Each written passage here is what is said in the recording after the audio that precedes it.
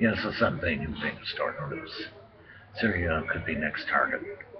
Canada's CF-18s. Syria could be next target of Canada's CF-18s because there were terrorist killings there. There were terrorist killings there.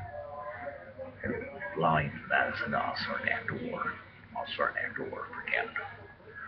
Terrorist killings. It's a shame. Part of the coalition is going to bomb Syria, Canada. I'm half Canadian, half American. So my heart goes out to people who lost their lives in these types of battles, as they did with the Kennedy executions last week.